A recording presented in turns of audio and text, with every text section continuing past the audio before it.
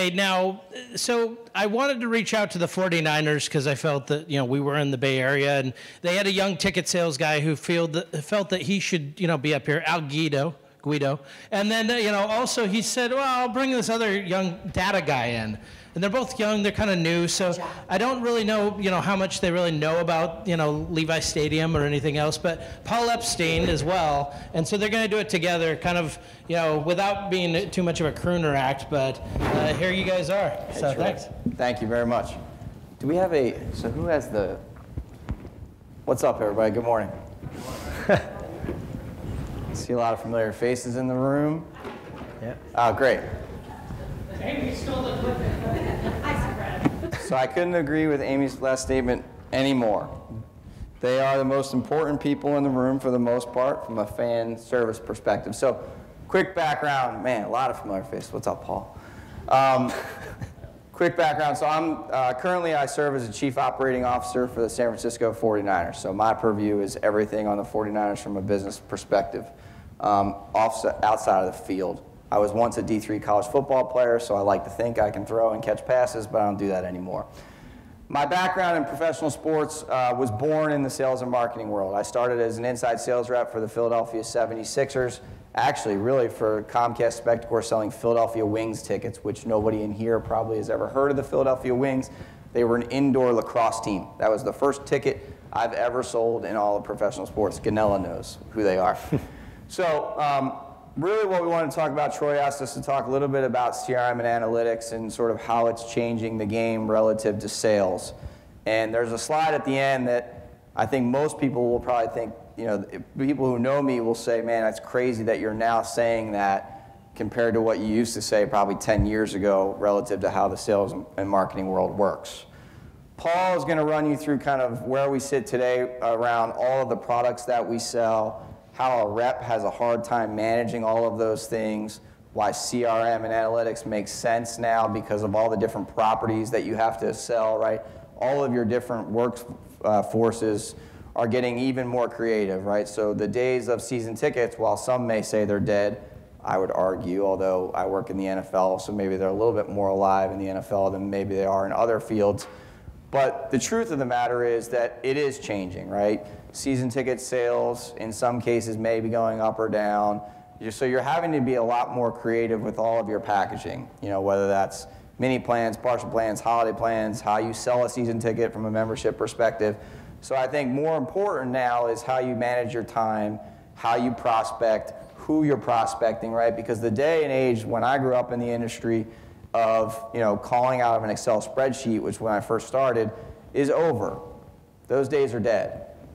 And if they're not, look, don't listen to me per se, but if they're not, please make sure they get dead as quickly as possible.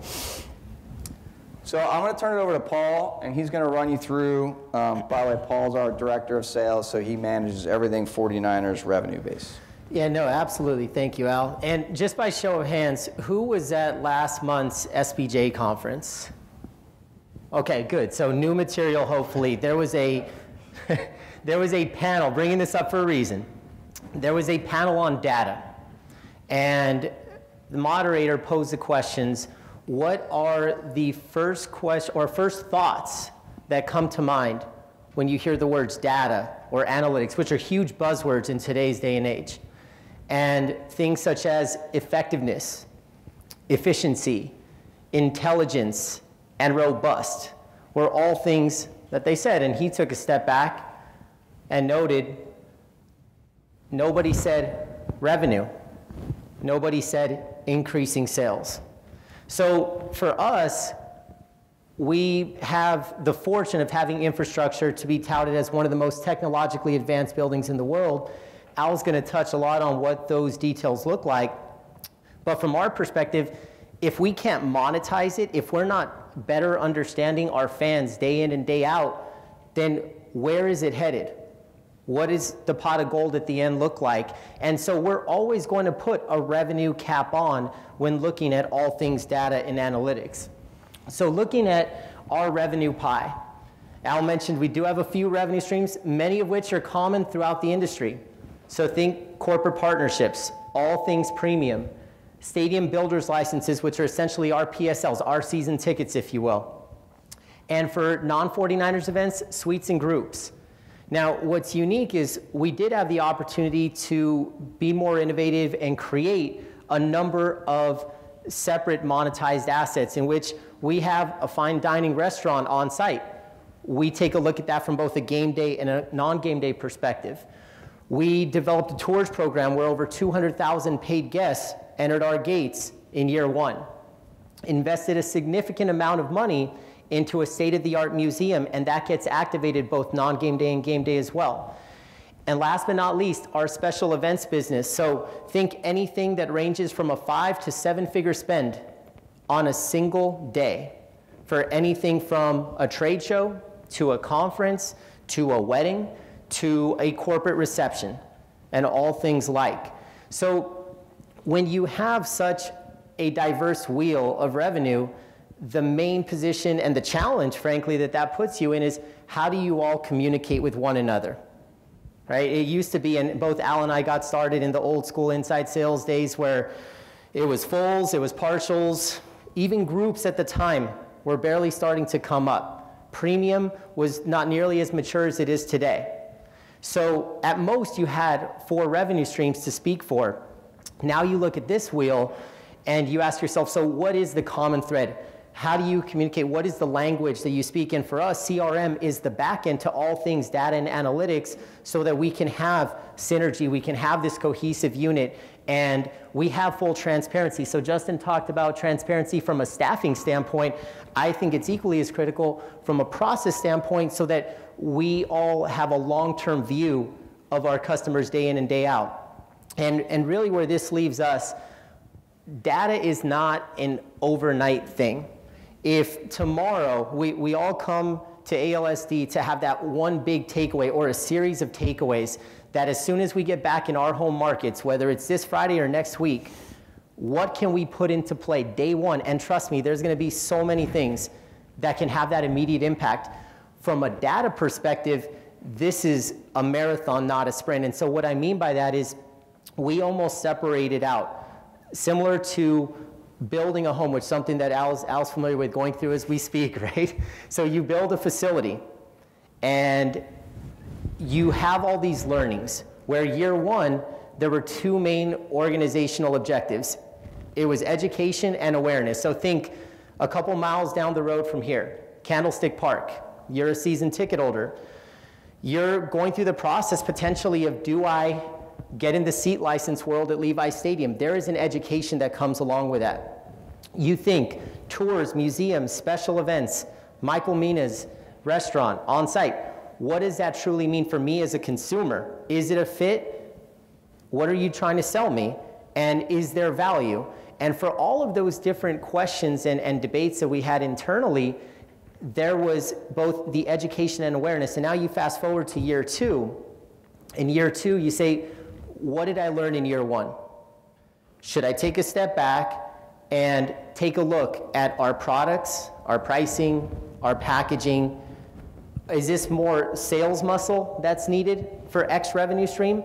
Or can we drive a lot more of this revenue activity through our marketing channels?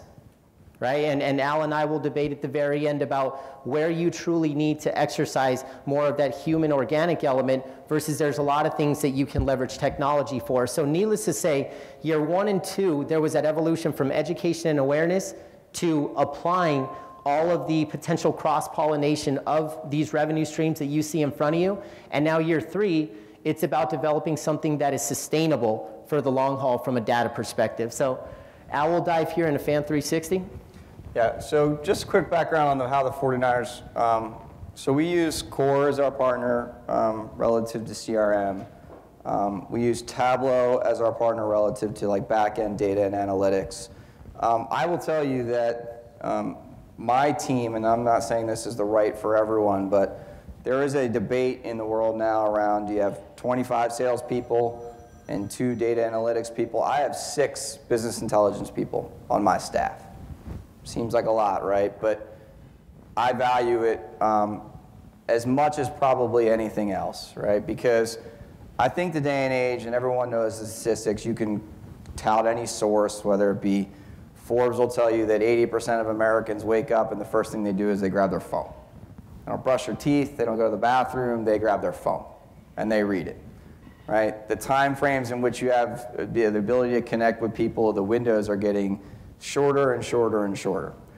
And what does that generally mean is that your time frame in the sales and marketing world continues to get shorter and shorter and shorter. We'll debate later on the old school versus new school and cold calls. I can't tell you the last cold call I ever answered. I can't tell you who it was, why they called, what they were pitching. I cannot tell you, right? So I want to know everything about my prospective client or my fan, right, before they know that I know it. So how do we do that, right? We spend a lot of money on our mobile application. We can go a lot of debates on paperless and mobile ticketing and what that truly means, right?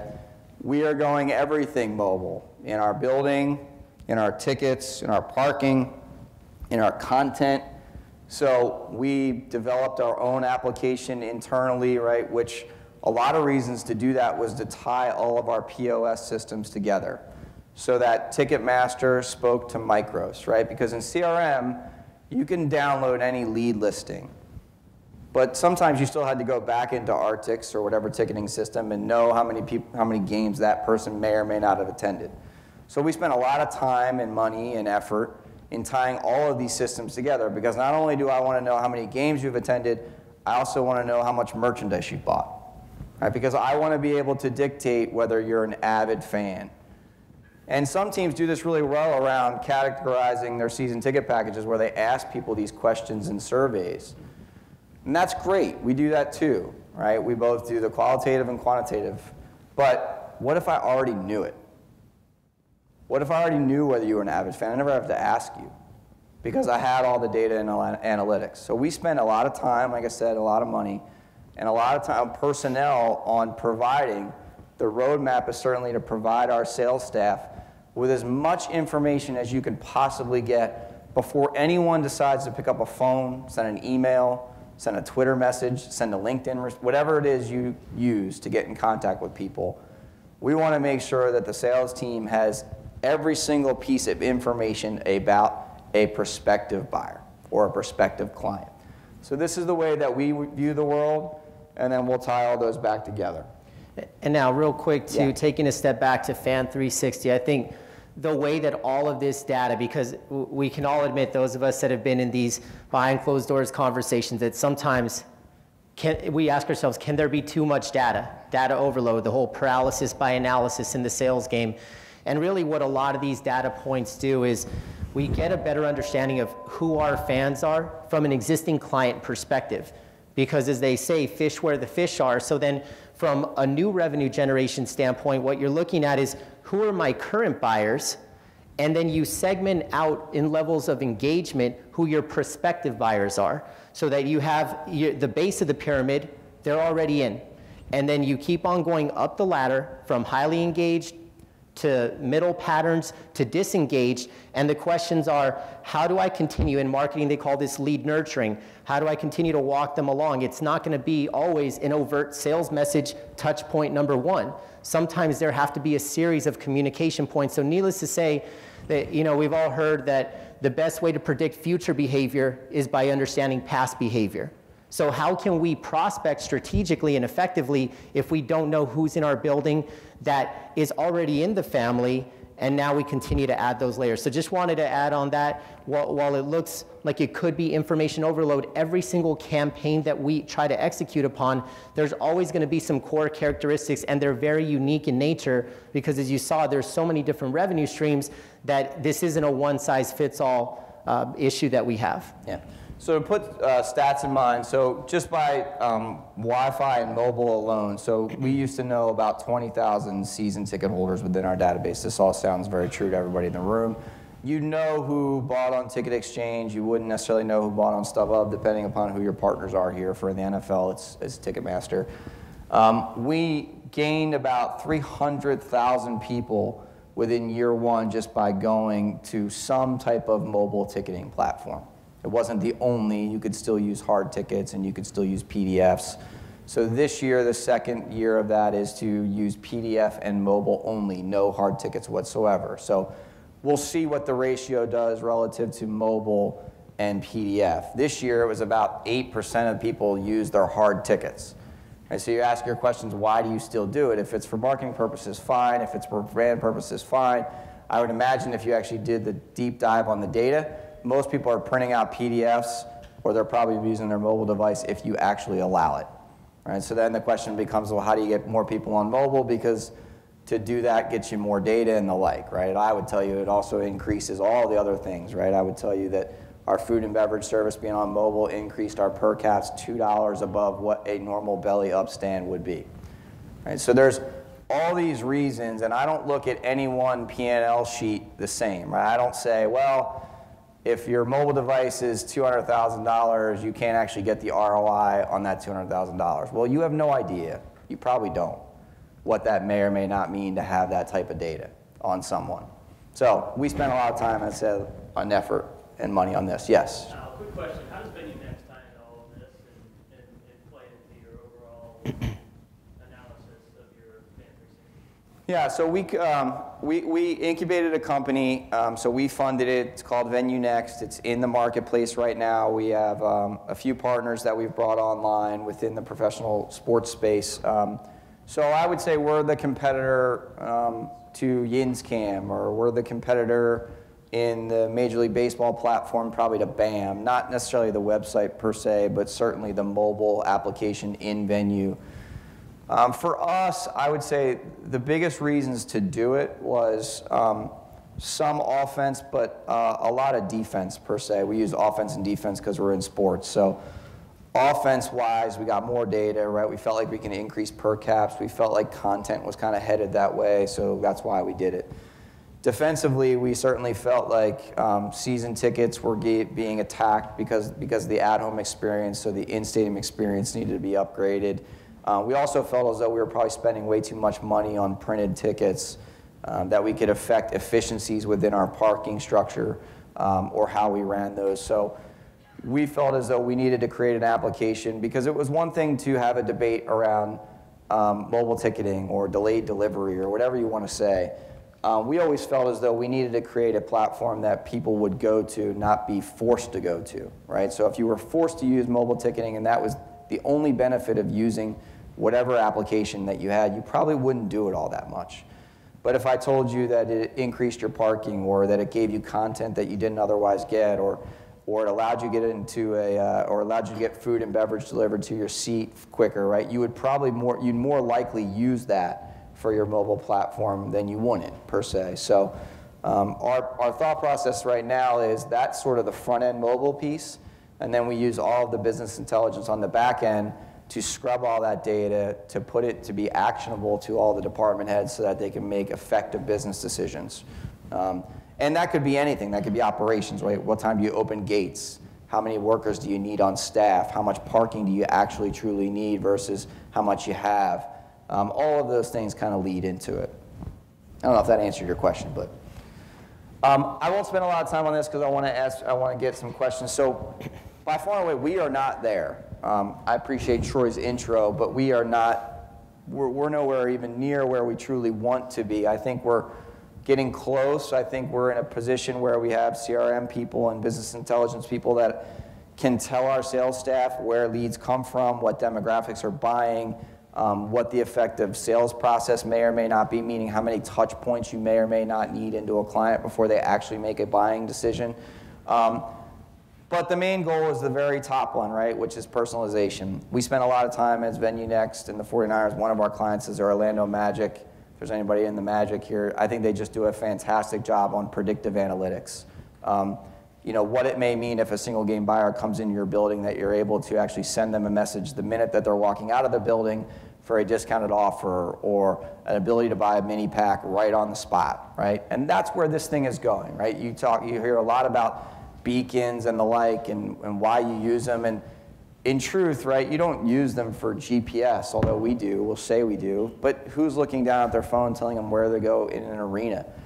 Right, you use it because it gives you the ability to be able to speak to people in a proactive nature, right? You use it because it will give you the ability to say, for instance, we talk a lot about the operational road around food spoilage, not sexy, but food spoilage. How many hot dogs do you actually throw away in the fourth quarter? Well, How crazy as it would be is sort of dynamic food pricing, right? If I just told you that I could send a note to every single person that's on the mobile application to buy a $2 hot dog in the fourth quarter. Those days are coming, right? Those days are coming where you literally can walk inside of a building and you probably don't even need to go up to a mobile device. Your Bluetooth and whatever will just announce that you're there. And that, while that is more holistic, 30,000 foot vision, that is where we're headed relative to data and analytics. I'll let Paul finish off, and then we'll questions. And on the personalization piece too, a couple of real examples, and I'm glad Al said we're not there, but in a sense, we know what we're striving to gather from all of these data warehouses. And so needless to say, exclusive content, should we be sending all 49ers content to all fans, or if we know Colin Kaepernick is your favorite player, should we have non-publicized content that goes directly to those consumers that we know would appreciate it? If you gain trends and analytics behind F&B and merch, which Al covered, I think there's a lot there. And then from my perspective on the new business side, we have one of our big challenges year one was educating our 49ers base that there were other events at Levi Stadium, right? There were concerts, there was college football, wrestling, outdoor hockey, and the like. So what that meant to us is, can we become more targeted and strategic with our communication, or should we inform everybody of everything? And so needless to say, the end-all be-all goal is to become more targeted and customized and personalized. So the unique part about CRM, and we've recently gone through a migration internally where, as Al said, we're still treading water here from the standpoint of we're getting our processes in a row. We're trying to facilitate a data point where, and a lot of our sales crew is here today, the end-all be-all goal is for us to have this manifested scoring system that is defined as purchasing power, and that a lot is going to derive from our existing client base that we will layer over our perspective. But the goal is to become much more dynamic. So when we talk here about CRM landscape, in reaching out to industry peers, activity management, contact management, pipeline management, 80–90%, we were all doing the same things. So the 2.0 version of CRM, and putting ourselves in our own shoes here, this is about, okay, we know that based on digital engagement or any other characteristic that we're evaluating, we want to strike while the iron is hot, per se. We want to capitalize when your emotions are highest. And so can we create touchpoint campaigns, whether on the sales or service side, that we will almost have real-time indicators that always trigger something where a call, an email, and direct marketing efforts all hit within a multi-day or a single week window. That is the 2.0 version of where we envision CRM being right now. Just like a lot of others, we are going through the blocking and tackling exercises, becoming smarter by the day, and allowing our analytics team to go through their multi-year process to put us in a position to become more dynamic with what we do. So as you can see here, sales service as a whole, I think the industry is improving. Now it's about merging the worlds of data and analytics with this warehouse known as CRM so that it can truly get layered above. And in closing, healthy debate to have in the time that we do have remaining. So Al and I, as recently as last week, we're talking old school versus new school. And Al joked that I'm sure everybody, especially that knows him from all his days, and myself about a decade into the business, I would have never thought that we would steer any direction other than old school, because we both cut our teeth through inside sales.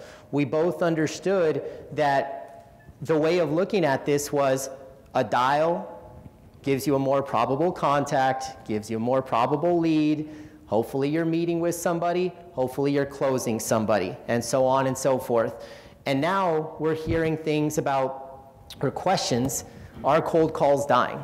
And Al himself says he can't remember the last time a cold call got through, which is great information for all of us to know. So obviously I followed up with the question of, well, then how do we get a hold of you? And love to hear his perspective on that. But you hear about items such as social selling, which I know there's folks here from LinkedIn, and there's teams that we have from our networks that are very integrated into using LinkedIn and other social media platforms as a way of selling. So 5 years from now, do we look back at that Is it a fad or a phenomenon? And I think time will tell. We naturally feel bullish on certain characteristics, but you keep hearing statistics such as 60%, this is more on the B2B side, 60% of a buyer's due diligence happens before we make our first contact. So from that perspective, does that sound old school? Does that sound like a dial to a contact, to a lead, to an appointment, to a close is going to get you to the promised land? And so again, all healthy debate, we don't have all the answers. We just encourage ourselves constantly behind closed doors to always try to be on the more progressive side of analyzing a situation. And ultimately, this is a bottom line business. We recommend to do what works. Not every market is created equal. Not every venue is created equal. The way your sales and service staffs are structured could change the ballgame in terms of your approach. So again, all healthy food for thought. Love to open it up for any questions that the group may have, unless... Yeah. Go ahead. Have you thought about taking a look back at it in terms of rep efficiency too? So saying like, Yep. this rep is more efficient by their talk times, or not as focused on the amount of calls they make per day. You know that this person's going to be on the phones and they're going to be creating X. I know a lot of times we look at the analytics of just calls or just talk. Sure. We look at them very siloed, yet we don't look at them as predictive factors of what's going to make them successful. I don't want to answer. I'll answer. Okay, go ahead. I can tell you, I mean, granted, I don't manage the day-to-day staff of the sales team, but I haven't looked at a call log or asked somebody what a talk time is in years. I just don't, I guess I don't care. Ultimately, right, the job is to sell something. So I feel as though if you're selling things, you're probably going about it the right way. Now, granted, activity levels matter. They absolutely do. I would never say they don't. I guess it's not the only trigger of information anymore, right? And, you know, I used to be the person that would say this amount of calls and this amount of talk time, and that's really what you should be doing. And then it became, well, no, it's not really about the calls. It's more about how many meetings you set. And in truth, like I said, all of those things kind of circle up into how truly effective are you at your job, right? And, you know, I mean, to the point where I actually made the comment to Paul, I'm sure this will get tweeted out or whatever, but I actually made the comment that cold calls are dead.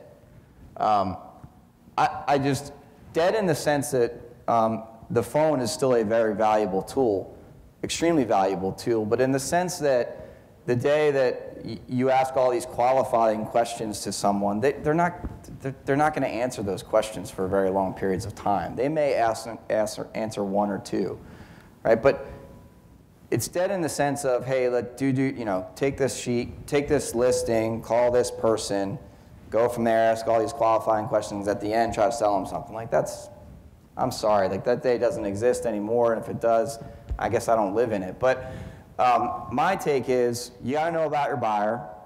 I think Amy said it best. You got to actually know who else bought, right? Whether it's a competitor or a friend or whatever. I mean, I look at how I got on Troy's podcast. It was because he had gotten one of the people I grew up in this industry on his podcast, reached out and said, hey, I got X on my podcast, right? I mean, that was his version of the cold call, which immediately gave my attention because I was like, well, yeah, of course I know that person. I don't know Troy per se, but I know that person, right? So I think all of those things are reasons that you have to have the data analytics, you know, before you actually make the outbound call. Because like any other thing in your life, preparation is like one of the most important things ever, right? So if you don't do it, I have no idea how you call someone, don't know who they are, think you can ask them questions, and then think you can actually sell them something worth thousands of dollars at the end of it. When is the last time any of you bought something worth thousands of dollars within your first interaction with someone, before you even knew them? That's why I'm not saying it's dead per se, it's just dead in the sense of the way I used to look at it. Yes, good. What we've done in Orlando is we've changed the way that we score people, and basically what we do is we've set up stages of the sales cycle, and in CRM it's all about how quickly you move those people and how long they stay in your sales cycle. So it's completely changed the way that our reps kind of look at, you know, what is activity and what works. Yeah, and I would also add, to echo both statements too, what another item that Al and I debated last week is, if we think that we are sales managers exclusively, then we're missing the boat. So what we meant by that is one day I may have to put my marketing cap on. It may not be in my title, but that is the approach. I need to analyze consumer psychology, because if I stay in that rut of a dial to a contact to a lead, I may have blind spots. That the real world intercepts our utopian scenarios every single day. So we'll take some questions. I know, sure. Sorry, we're quick. Yeah. So for all the data, sort of running through that list there, CRM engagements, is that kind of the new, is that the piece, ultimately the engagement that they're having through different channels, whatever it might be? In my mind, certainly. I think, you know, I don't know how you do your meetings, funnels, but in my mind, certainly, I think how many active people they have, similar to how Facebook or Twitter probably view their database, is like, what's their database versus what's the active database? It's kind of like how many calls versus the actual amount of people that are maybe going to buy your product. That's kind of how I view it. Well, you've got a handle on, certainly it's Silicon Valley, people are going to be a little more, perhaps, okay with the knowledge base that you have about them when you call. Do you have any kind of a feel for how this thing plays in like Pascagoula, Mississippi, or somewhere else that's not as tech savvy? That's a great question.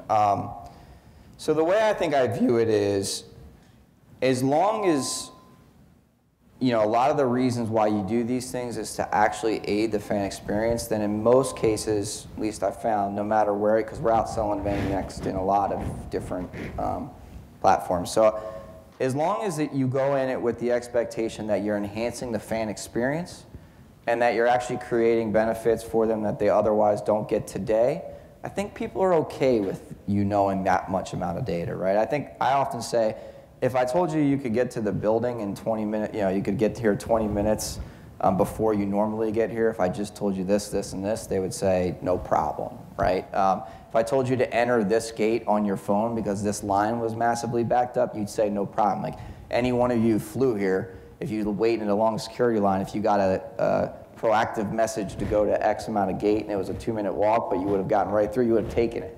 So I think it's all in the delivery of how you tell people.